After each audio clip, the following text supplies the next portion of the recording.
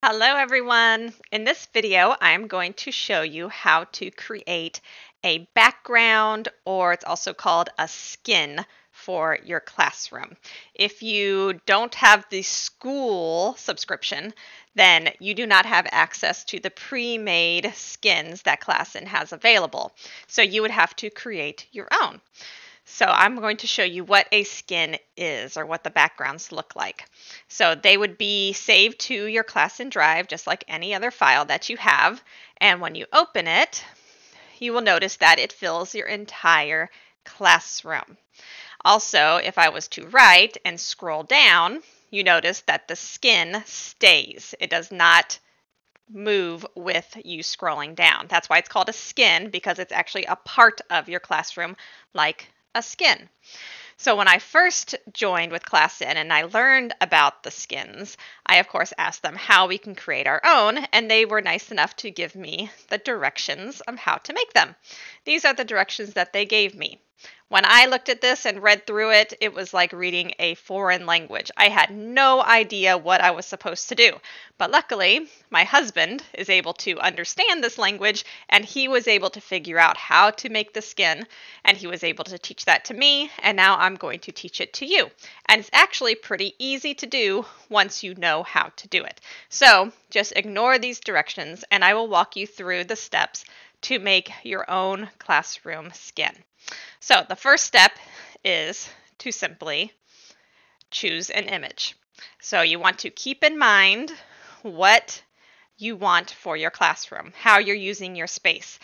Even though I use PowerPoints for my lessons, so that takes up a lot of space in my classroom, I do often have the student or I write on the slides or on the screen. So I want this space here to be pretty clear and open and not too dark of a color. So if I'm writing or my student is writing, it's easy for us to see it. Also, you don't want it to be something that's going to be distracting to the student. I like to keep it a little bit simple, basic, but also visually appealing. So when you find an image, you can find the image anywhere that you find pictures or backgrounds. So I just went to a Google search, and I'm going to use a Christmas background as an example.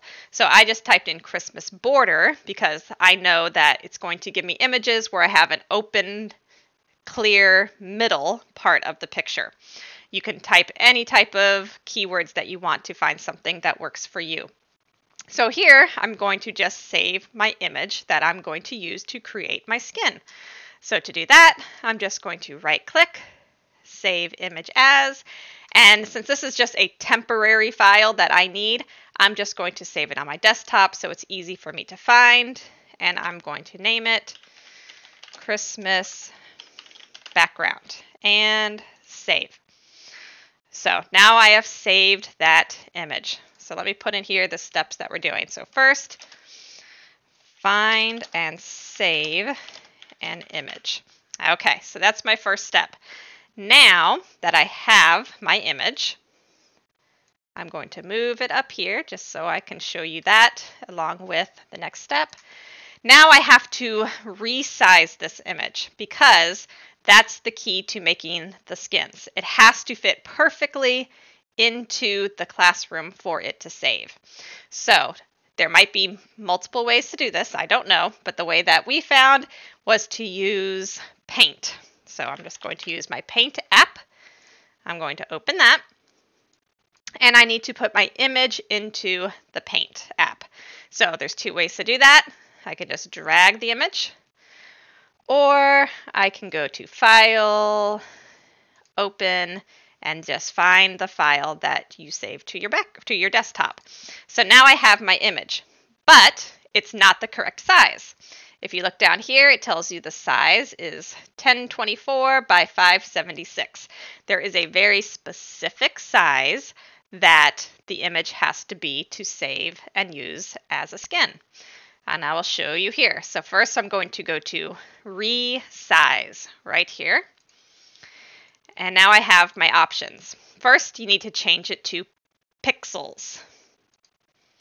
Once you change it to pixels, I want to uncheck Maintain Aspect Ratio. I need to uncheck that because once I type in my first number, it might change, or the second number, it might change my first number. So I'm going to uncheck, and then I'm going to change my first number. And this is very important. It needs to be these two specific numbers, 1280 as horizontal and 720 as vertical. So look at this again. So we need pixels, uncheck, maintain aspect ratio, horizontal 1280, vertical 720. And then I'm going to click OK. This is going to change the size of my image to match those dimensions. Boom. Now it's bigger because I needed a bigger aspect ratio here. So my image is now the correct size.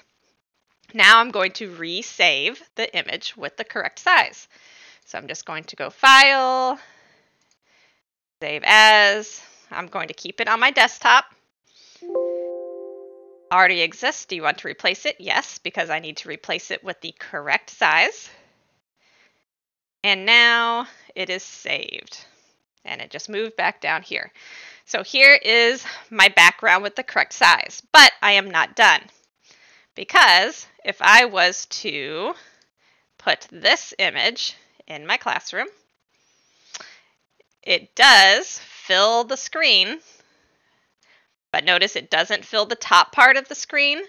And if I scroll down, it disappears because it's not a part of my classroom. It's not a skin.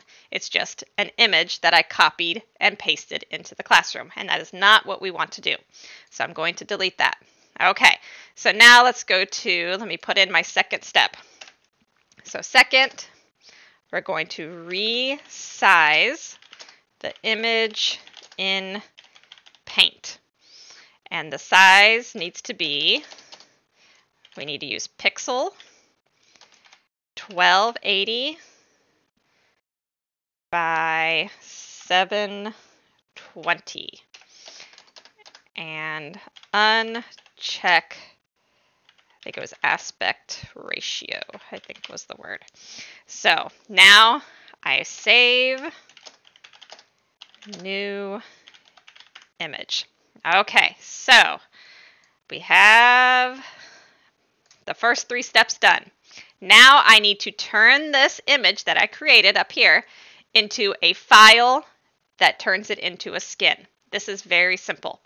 All I have to do is right-click, rename, and then I'm going to go to the end, erase the JPG, and rename it EDT. That's what the file is that makes a skin.